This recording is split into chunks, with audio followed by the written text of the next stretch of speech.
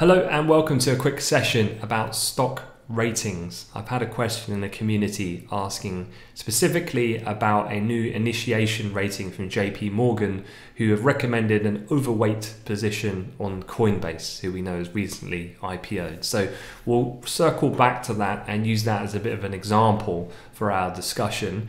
But to give you a bit of a top level kind of oversight of where the research analysts sit within an organizational structure. If you think of an investment bank, you essentially have two parts, the public and private side of the bank. We're lesser concerned on the private side. This would include things more like corporate finance, advisory services, the guys who really deal with things like capital raisings, M&A, so mergers and acquisition activity. What we're more concerned about is global markets. And within global markets, you can kind of think of it as a kind of a sequence of different steps that happen when interacting with a client. And so in this case, the investment bank is a sell-side institution, the client being a buy-side participant. This could be a hedge fund, could be a wealthy investor, so on and so forth. Now, within the mechanics of facilitating a trade comes a trade idea. Now, this can come from things like economics. So it could be an economist talking in depth about the latest Federal Reserve monetary policy, and by default then they conclude that this is what they foresee happening with policy in the future, and this is the subsequent impact. And in a more short-term sense, you might have strategists then applying this as to short-term currency fluctuations or equity movement, for example, from the index perspective, like the S&P 500. Then you have research analysts. So all of these guys are working with then facilitating origination of ideas to give to the salespeople and the sales traders who then inaction the trade. And that's how all these different parties are working with each other within that organization. Now, the research analysts are kind of divided up into different subsections. So you'd be kind of covering asset class typically. So fixed income, commodities, equities, FX, and so on. And within that, you can break it down. And so if you just think of it like an onion and you peel the layers off, essentially it gets more and more granular as you go down. So when you start looking at equities, it's like, right, okay, what geographic area are we looking at? Okay, North America. But if you look at the S&P 500, there's a lot of different sectors covering completely different areas and types of companies. So you might have consumer discretionary, technology, financials, so on and so forth. So then you would sit within, let's say, technology. But within technology, there are different types of tech companies. There are chip makers, there are suppliers of certain services that are more tech-oriented. There are lots of others. The point being then is that as a research analyst, you very much specifically are focused and concentrated on one specific area. Could even be one particular company in itself, depending on how much coverage that company requires. Now, how much coverage do these companies get? Well, it's somewhat dependent on the company.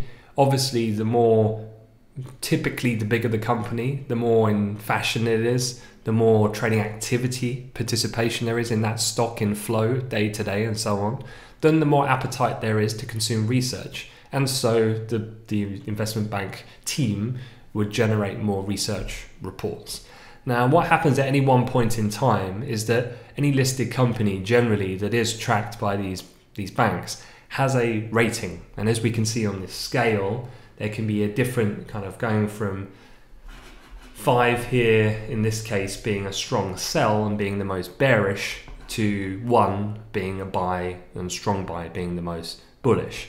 Now, how do they derive these types of decisions? Well, there's a couple of different things that go on in an actual practice, which is studying and modeling of the company's financial balance sheet. That's probably integral or the most core to the process.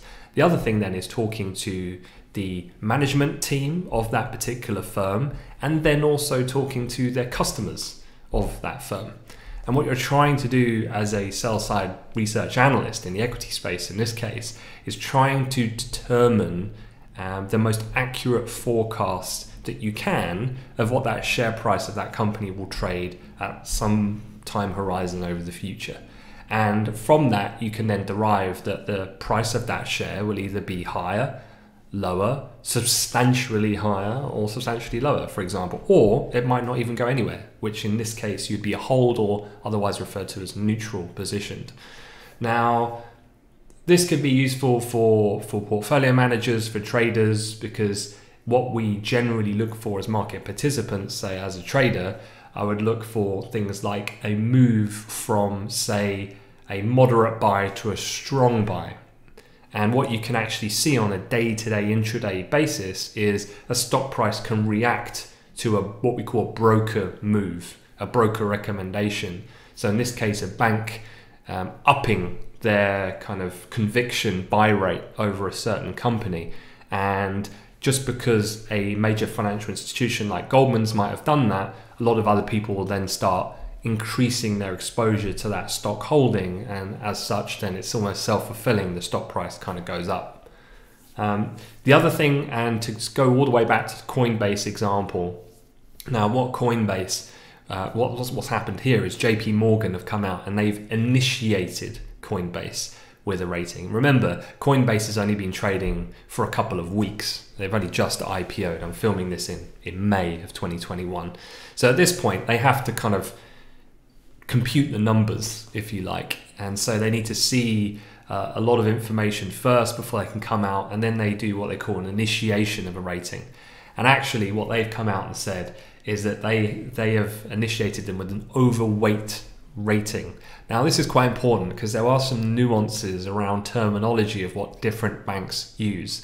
There's not actually a strict uniform approach that's benchmarked across all banks that they all use the same. So you do need to be aware of that. I guess the easiest way is what we've got here on Investopedia. If you think of it from a scale of sell to it's going to generally underperform the market or the neutral price of hold, to outperform to then buy. And so we're going up the scale of being the most bearish to the most bullish, left to right in this instance. And what they've come out and said is that they see it as overweight.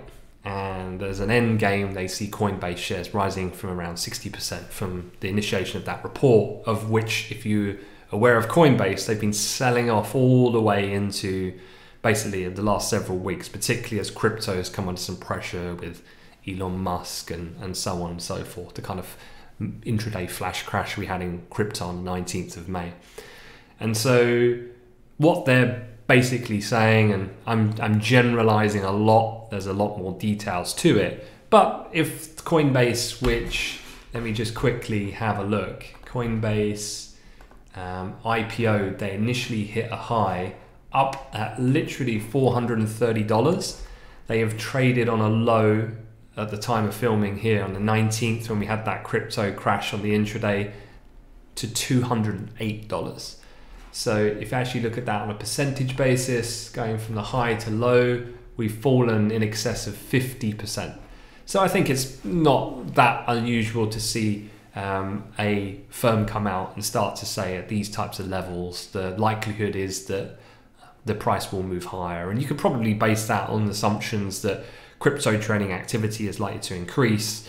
Coinbase is one of the mature platforms and it's likely to see greater revenues over time. And so with the price being depressed post an overvalued IPO, that generally speaking over the long-term horizon, the share price will materially rise. And so therefore, I don't think the share price is going to do nothing. I wouldn't want a hold position. I foresee a better, more appropriate as a moderate buy or accumulate. I add to a position and it's going to outperform generally, but perhaps not just a conviction strong buy. There are some other nuances in terminology. You do get some banks, I've seen some that have like a super 10 list, strong conviction buy, which would be kind of ultra bullish above then the most right extreme of this scale. And so again, it's more about the interchanges of these ratings. Now, when did they happen? They're not a set schedule, but one of the most meaningful times when a balance sheet sees the release of new information is quarterly earnings. So more often than not, you normally get a periodic review of ratings post the earnings release, because don't forget, they're not just reporting the previous quarter, they're reporting their latest outlook as well. And from that, then you'll be able to derive some kind of forecasting model based on the internal metrics of which the company itself is looking at.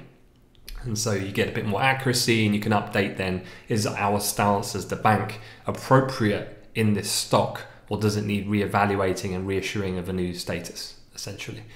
And that is it. So hopefully that was useful, makes a bit more information. What I will do is I'll attach a PDF of this Investopedia article, if it helps to go into a few more practical examples, to the video. You should be able to click on the paperclip on the side, and it will drop down a PDF from the top of the video. All right, guys. Hope that was useful, and I'll see you next time. Take care.